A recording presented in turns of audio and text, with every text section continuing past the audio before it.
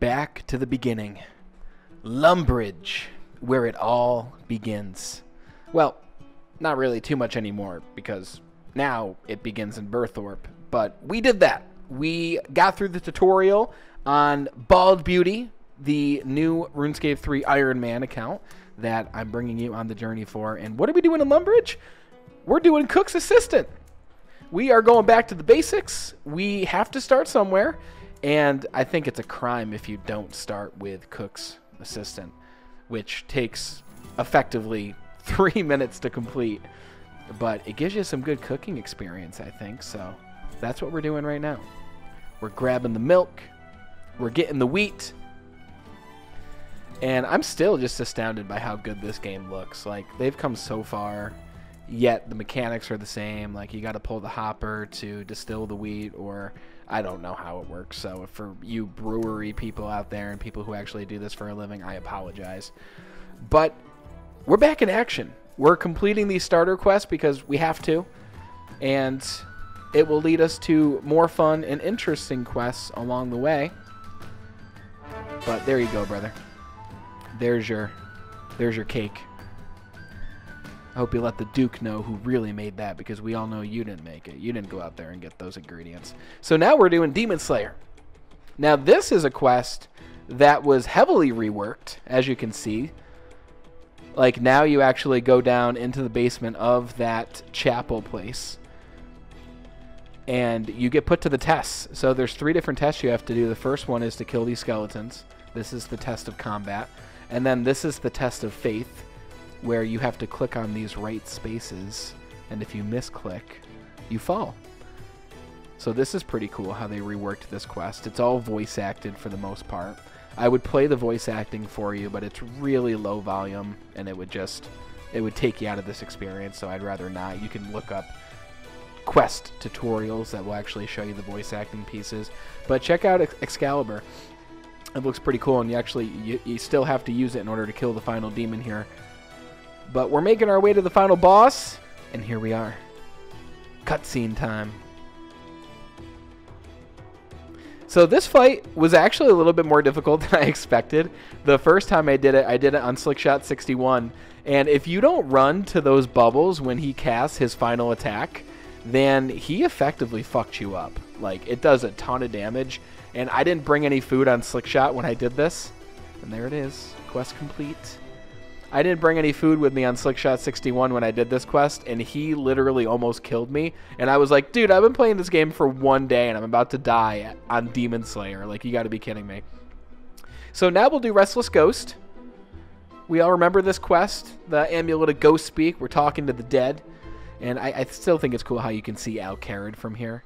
Because back in the day, the view distance was, like, non-existent, but now you can see like practically every continent from one place in the game, which is cool, but it definitely does make the game feel a lot smaller. I remember back in the day, you actually felt like you were going on a journey somewhere, and you know, as you can see, you look across the river here and you see the other continent.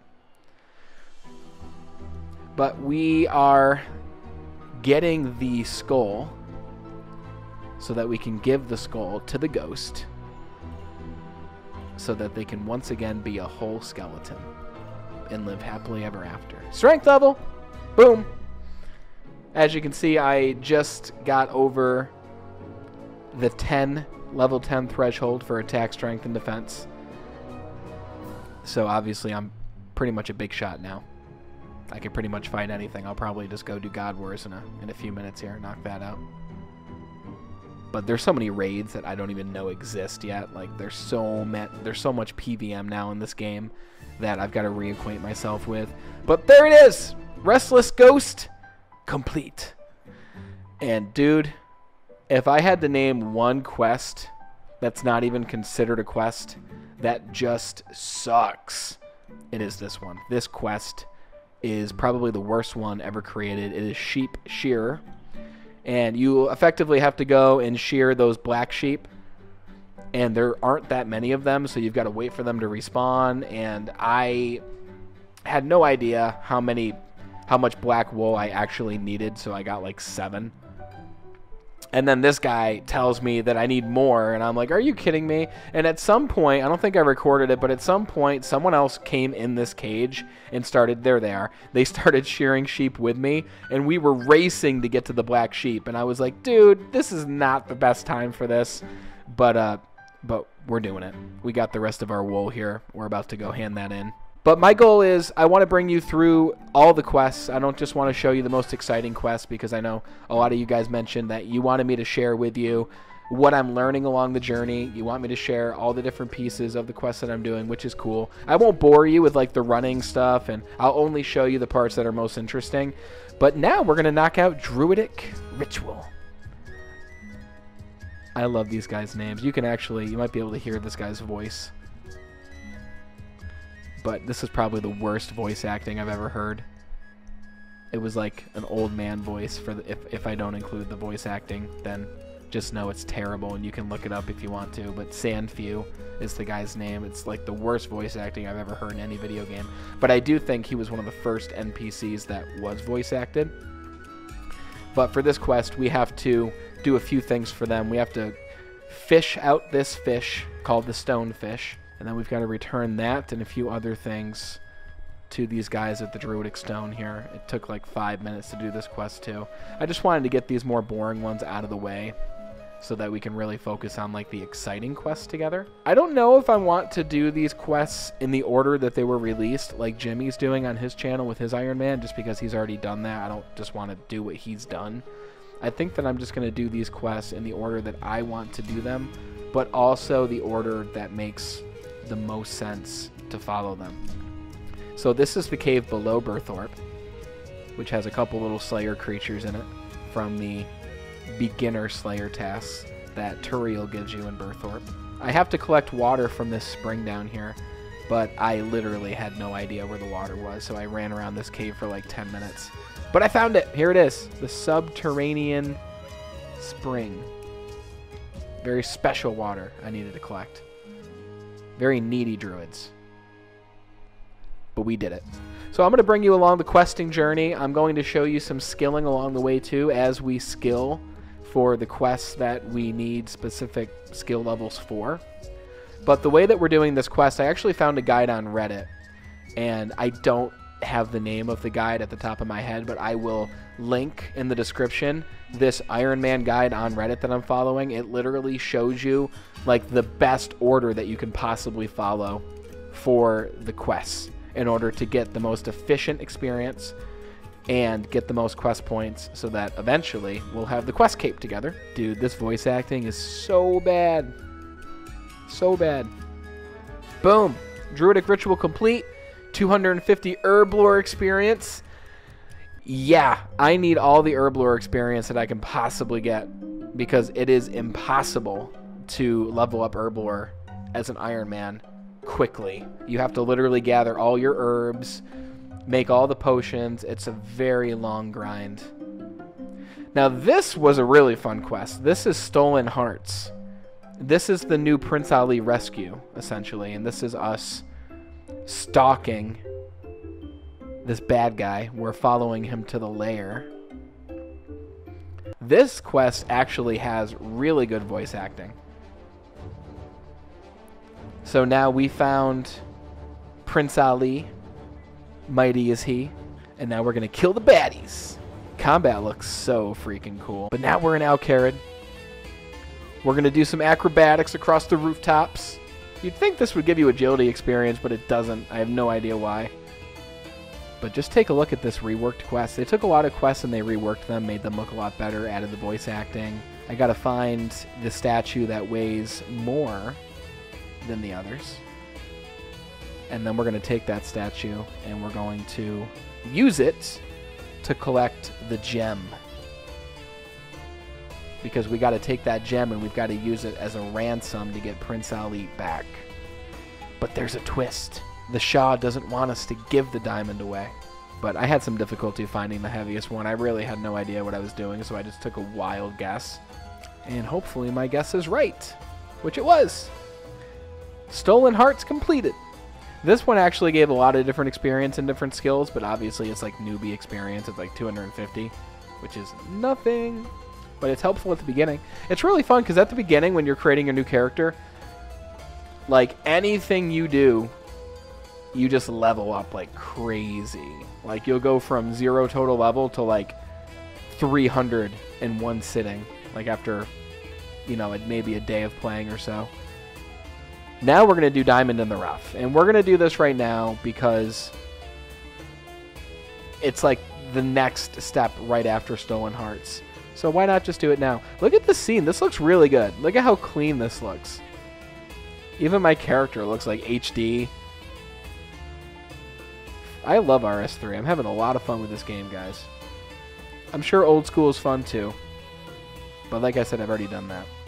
So in this quest, we have to now solve these puzzles in the desert because the diamond that we stole in Stolen Hearts was not the real diamond. So now we're going to find the real one. And you got to find these 3 turntables, turn them in the right direction, fight the enemies that come at you as you try to do it. And by the way, if you're enjoying this series so far, I know this is only episode 2, but if you're enjoying this Iron Man series, hit like on this video, please, so other people get to see this series as well. And if you want to be notified of the next videos in the series, hit subscribe and hit the bell so that you see all the new videos that are launched in this series. So we are drowning in quicksand. And now we are in the abyss. Not really, we're just below the sands in Al-Kharid, which looks really cool. It looks very, very ambient. And now we got to find this little poop beetle. I think it's called a dung beetle, but poop beetle sounds better. We have to find the poop beetle that is singing, because the one that's singing has the diamond. And there it is, the Kharid Ebe. Oh, earthquake. I have a feeling that a big fight scene is about to happen. Yep. Look how cool that looks. I do wish that these fights were a little bit more difficult. I get that they're teaching new players how to play the game, but I mean, I'm effectively a new player. I haven't played in over a decade, but I don't really need this much of a tutorial. You know, Berthorpe itself is enough of a tutorial, so if I had to give any pieces of advice to Jagex, it would be to make these fights a little bit more difficult, because like they don't hit anything and they die super quick. And I've gotten to some new quests that are actually kind of difficult. Boom, Diamond in the Rough complete. Now it's time to go slay a vampire. I think this guy actually hits pretty hard. This is probably the hardest fight so far that I've had to do. But I really wanted to do this quest because this is a great starting quest. For those who used to play, you know this to be true. You remember, it gives you a ton of strength experience, which I wanted. So I'm doing the quest. So we got to buy a drink for this dude, Dr. Harlow, who's stumbling all over the bar, somehow not spilling his beer for whatever reason. All right, we have everything we need to slay the beast. Let's go to Draenor Manor. Now, I love Draenor Manor. Check it out. It looks so badass. They did such a good job at remaking this place and actually making it look kind of dark and scary. The tree still hit you. I think that tree hit more than all those NPCs in the first 3 quests that I did. And time for the fight of a century.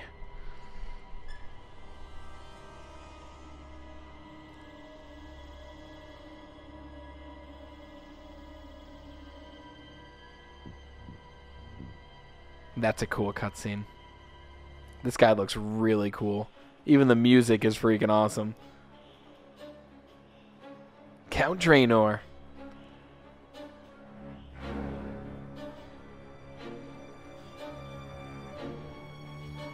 Dude, his back must hurt so bad from being in that thing for so long. But he's got great posture. As you can see, he's actually not the easiest fight as a low level. But we did it. Boom!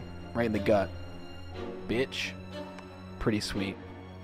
Probably one of the coolest quests so far, even though it's like a 5-minute quest. But this is going to get us the strength experience that we need. And here it is. Okay, maybe it's not just strength. I could use it towards anything. I think I actually used it towards magic. Now, the Knight's Sword is like a prerequisite to anything that has to do with smithing, because this quest is going to get us a ton of smithing experience. And as an Iron Man, you got to make your own shit. So I need to level up my smithing so I can make my steel, which I already am wearing, to make my mithril, to make my adamant, to make my rune. And then there's a new metal. It's got a really weird name, so I won't even attempt it right now, but I think it's only RS3 that has the new metal. So we've got to go see Doric. I think this is Doric. And he's going to tell us... Nope, this is Thurgo. This is the smithing cape dude. White Castle looks awesome. There's like a brawl happening out here at all times of the day. They're always fighting. Very tiring life. So now we got to go get the Blurite. And for some reason I feel the urge to kill everything in this area. I'm just looking for the combat experience. But as you can see, from Chef's Assistant to now, we've already gone up over 10 levels in each of our combat stats, at least our melee stats. So we're making progress, guys. We're moving. Our Iron Man's growing.